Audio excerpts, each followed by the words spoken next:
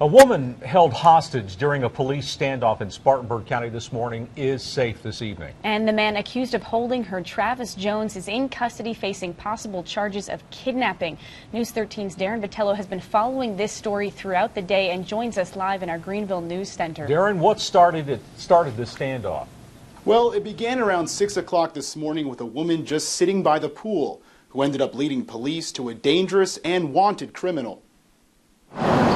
Dweshun Adair works at the Greer Burger King off Highway 101. He's known by his co-workers as a jokester. They be thinking I'm playing about everything, so when I'm serious, they say it's going to be hard to believe me. So Adair's boss didn't believe him when he called to say he'd be late for work due to a police standoff at the motel where he's staying. She said, "You can't be serious." I said, "Well, step outside and look at Super 8. If she did, she'd see this. Dozens of police cars and emergency responders surrounding the motel just a few hundred yards behind the restaurant. Adair and other guests waited in the parking lot for nearly 4 hours while a police standoff unfolded inside one of the rooms. They wouldn't let us go back up there because they had gas in the hallways. It took multiple tear gas canisters and nearly 5 hours of negotiations to get Travis Jones into custody and a woman being held against her will inside the room with Jones to safety. A spokesperson for Greer Police Department says a call came in around 6 this morning about a suspicious woman hanging out by the motel pool. The same woman told officers she'd been threatened and led them to Jones and the woman,